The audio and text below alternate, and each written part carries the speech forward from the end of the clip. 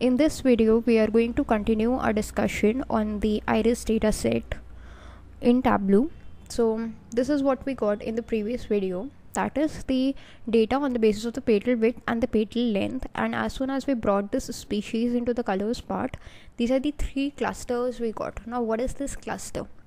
If you take a look at this blue portion, let me just select all of that.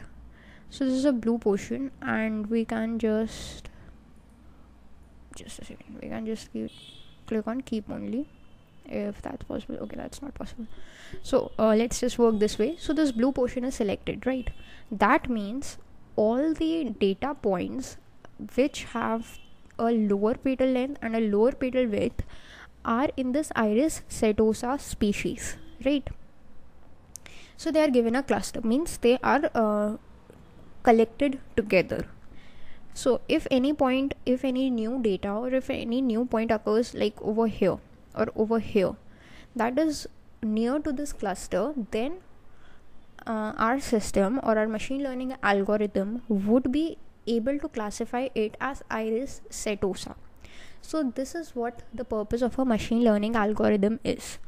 To work on the previous data set, firstly it works on the previous data set, that is this data set, suppose, and now it has got a parameter on how it is going to work.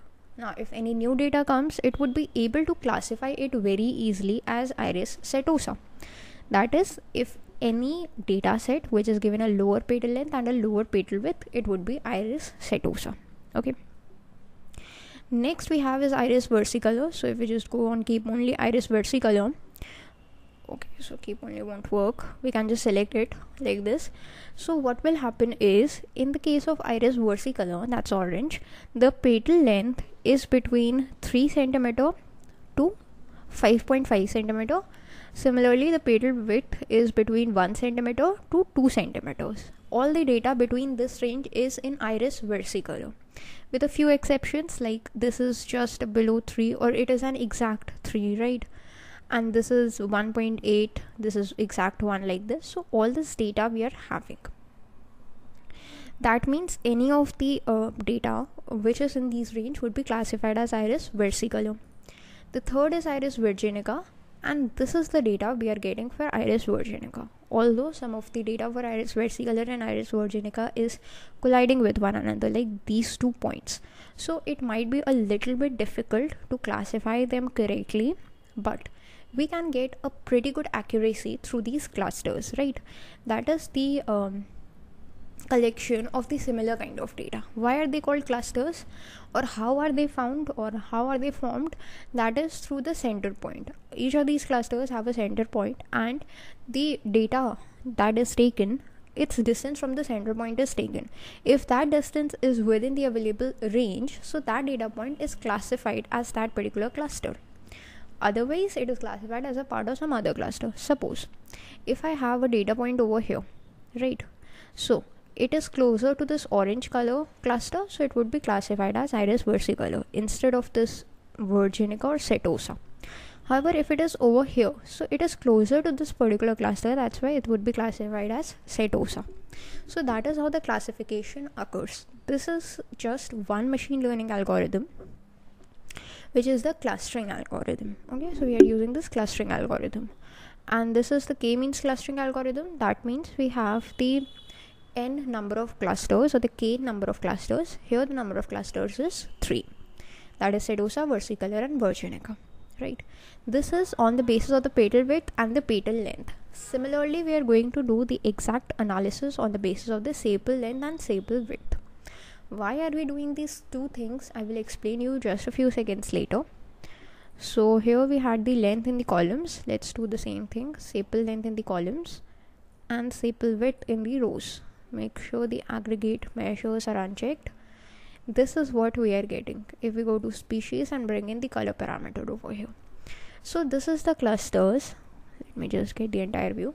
This is the clusters we are getting on the basis of the sepal width and the sepal length. That means the this blue part is setosa, orange part is Versicolor, and the red part is Virginica. Now if you take a look at these two data sets or these two graphs, then what do you think is best for identifying the type of a new data. Of course, it's the petal length and the petal width, because in the case of sepal length and sepal width, the data is all clubbed together, right? So we cannot use this as a parameter. It is essential to compare both of them because we wanted the best results for us, best results for our algorithm, best results for our model. And when we compared them, we found that petal width and the petal length is a better parameter for the cluster, for finding out the clusters, right?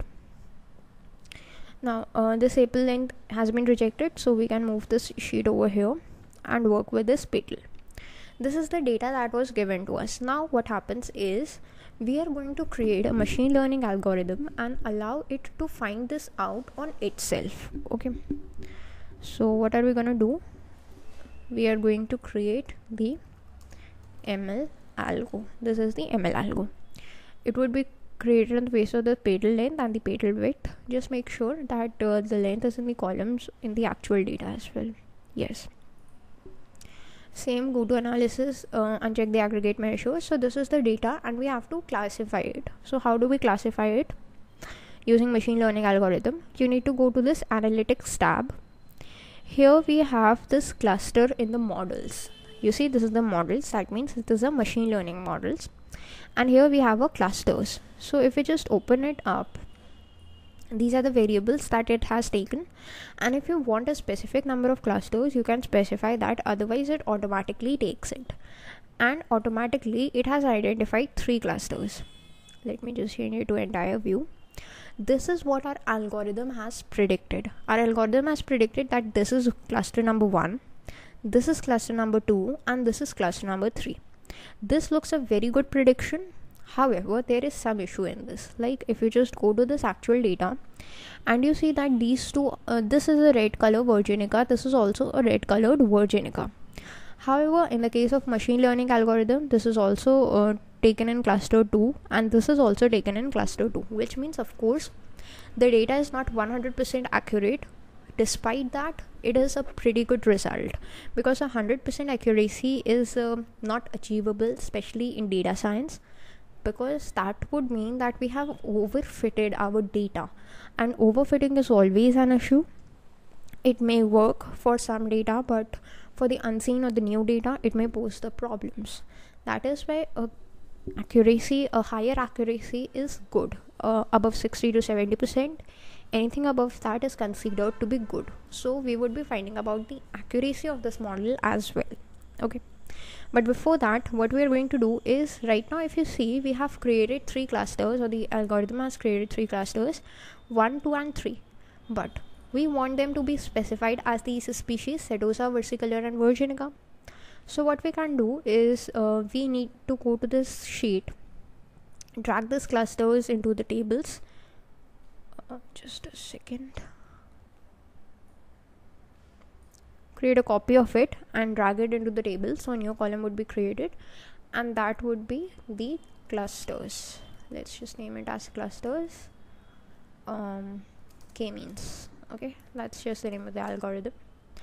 Now what I'm gonna do is, instead of 1, 2 and 3, I'm just gonna change its names. So how are we gonna do that? Let me come to this petal data. Here I'm just going to edit this group. The cluster 1 is going to be the Iris Setosa. So it's going to be Iris Setosa. Next is going to be the Iris Versicolor. So Iris Versicolor.